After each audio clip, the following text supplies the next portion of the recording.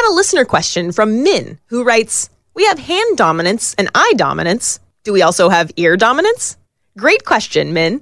Short answer, yes, you do have a dominant ear. It turns out that most people prefer to listen to speech in their right ear.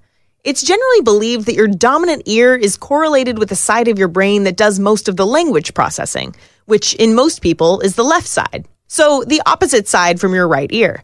Both of your ears connect to both sides of your brain, but the signal is a little stronger from a given ear to its opposite brain hemisphere.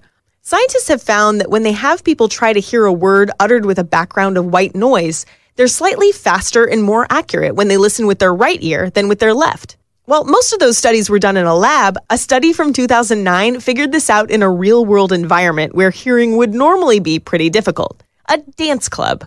The researchers approached 160 different people in an Italian dance club and mumbled an inaudible, meaningless string of syllables.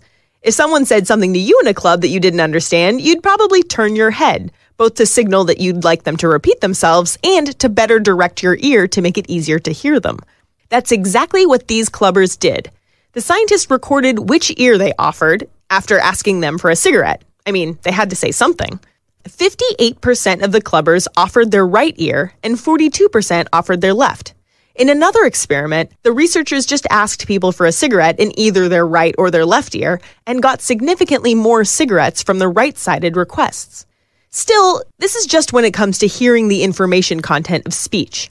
For most people, the left ear is better at discriminating more musical elements like pitch, timbre, and loudness.